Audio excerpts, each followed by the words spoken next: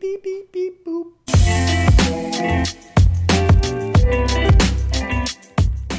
Hi, I'm Parker, the creator of Twos, the best place to write things down, and today I'm going to show you how to use our newest feature, AI. So let's say we wanted to use AI to generate a list. We can come up to the new list button in the top right hand corner, and let's create a banana bread recipe. And all we need to do is come over to the list actions and then hit AI. And then you can either type your own prompt, click on one of the pre-made prompts, or you can just press enter. Once the AI has returned its results, then you can press the plus button to enter these results into your list. And then maybe you'll want to clean your list up a little bit, but you'll see that it has now generated your ingredients and instructions for your banana bread recipe. Another cool way to use it is with summaries. So I'm currently reading a book called Radical Acceptance. And what we can do is use AI to summarize our notes. And then let's click on summarize.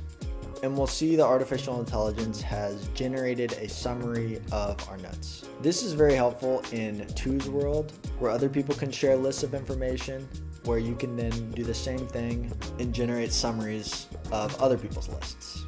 One of our community members, Nino, actually put together a great AI prompts list, which has a bunch of different prompts that we may pick from and actually add to our pre-made prompts. Cool things like translate to different languages, improve the writing, change the tone of your writing, create content like a tweet or a post, I think it's called now, generate an email, craft a reply, anything that you would normally use with AI, but you can now use that in Twos. Other than list actions, you can also use AI on specific things. So I'll show you that on the mobile app. So let's say we wanted a funny joke for this video.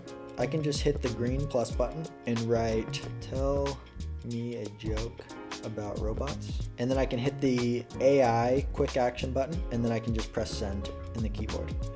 Why did the robot go on a diet?